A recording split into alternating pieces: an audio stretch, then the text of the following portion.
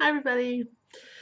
So I know the lights like woo, but it's too dark to do without the lights and whatever. So it's just gonna be the way it's gonna be. So today I'm doing the Creole, which is getting to know you tag. So let's get started. First question is, what is your favorite time of year? Recently, uh, where I live, it's summer. Usually May through July, because it's kind of like spring summer weather.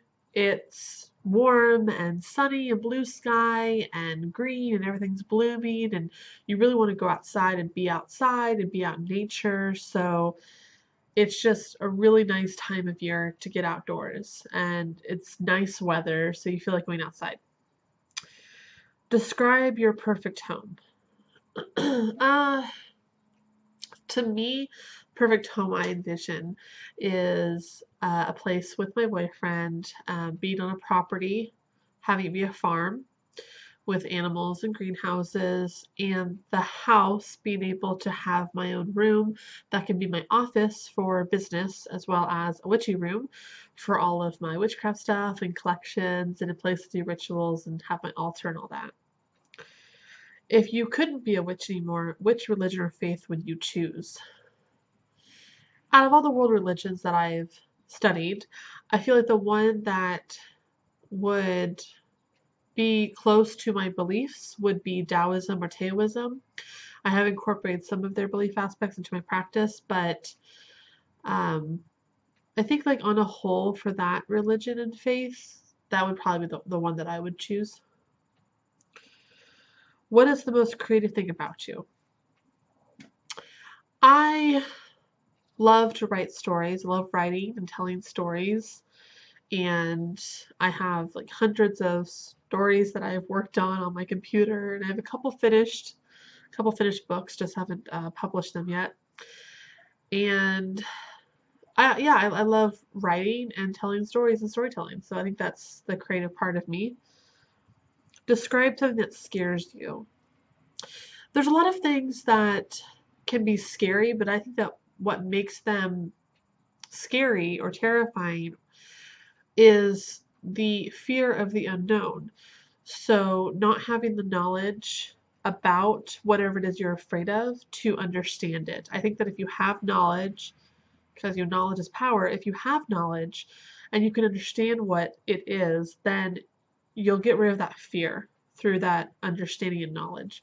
So, I think there's things that I'm still have fear of, but it's just because I don't have all the knowledge to understand it.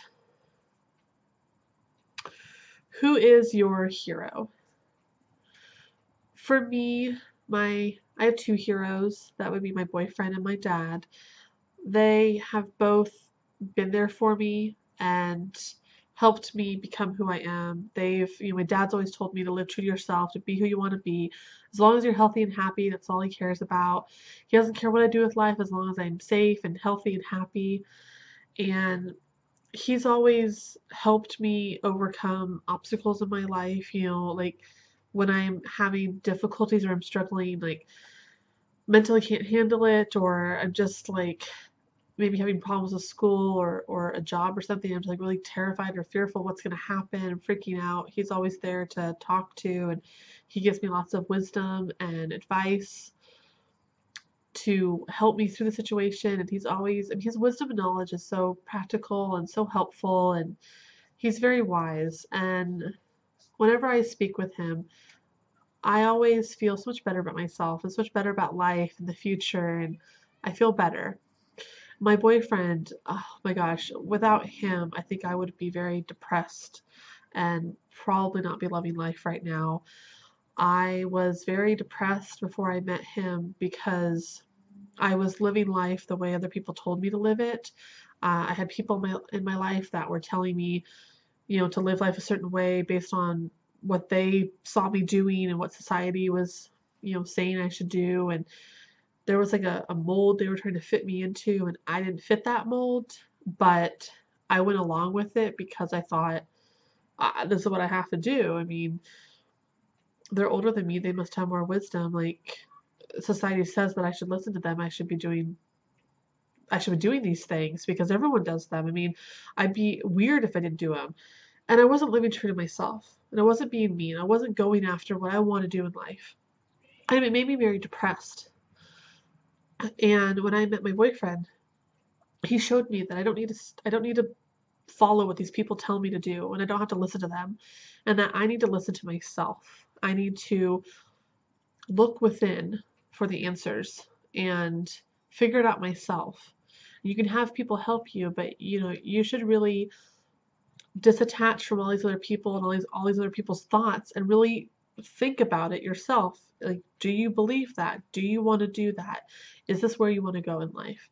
And be true to you. And he definitely has helped me every day with that, with almost every aspect of my life. He's helped me with that. He's always there for me. And my boyfriend and my dad are two of the biggest heroes in my life. Without them, I don't know where I'd be in life. I think I'd be very depressed, and I wouldn't be following this spiritual path. I wouldn't be doing what I love. I wouldn't be pursuing my career goals that I am. I think I would be very depressed and almost brainwashed by society's norms. Tell us about an animal you love or have loved with all your heart. All of my pets, they are family members. They're not just a pet or an animal, they are family members. I am dedicated to them to the day they die. I will take care of them, make sure they are healthy and happy and have a great life. And I love them with all my heart. I have loved all of my pets with all of my heart. My pets are the ones that are animals that I have loved with all my heart. Do you believe in soulmates?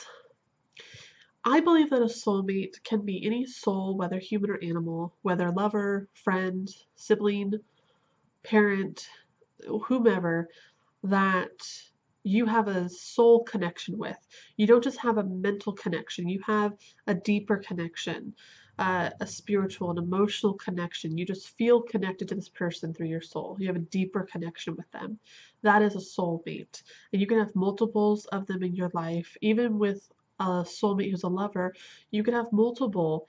It's possible to have multiple soulmates out in the world that could potentially be a great match for you to be a lover, with that soul match.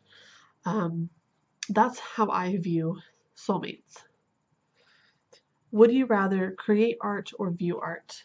I would rather create art. I do enjoy viewing art. There's lots of beautiful artwork out there in the world, and I'm glad that I've been able to see some of it.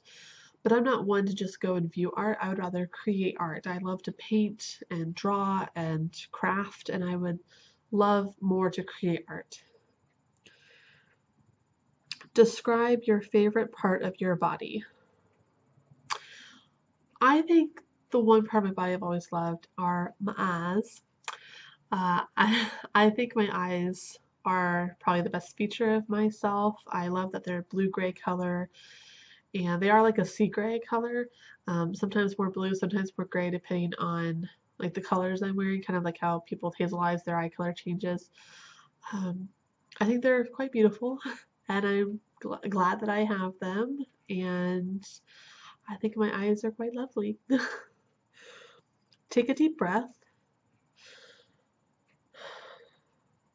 Which came first, the chicken or the egg? Ultimate question. I think it's the egg. My perspective is with the universe, with creation, it's always, this like subatomic molecule. I mean, however deep within science you want to go, but there's a molecule, singular molecule, which we could metaphorically say is the seed or the egg of life. And it will grow and evolve and become a bigger organism, and evolution. So I would say the egg came first. So those are all of the questions, and I love this tag. I love the tags where the questions are different. They're unusual questions that haven't been asked before in other tag videos. I love to have tag videos that are still kind of pagan related, but they are unique questions about like your past or different aspects of your spirituality or how you got started or things like that you don't normally get asked. So I love this tag, and I will post the questions below so you can do the tag yourself. Thank you for watching. Blessings. Bye.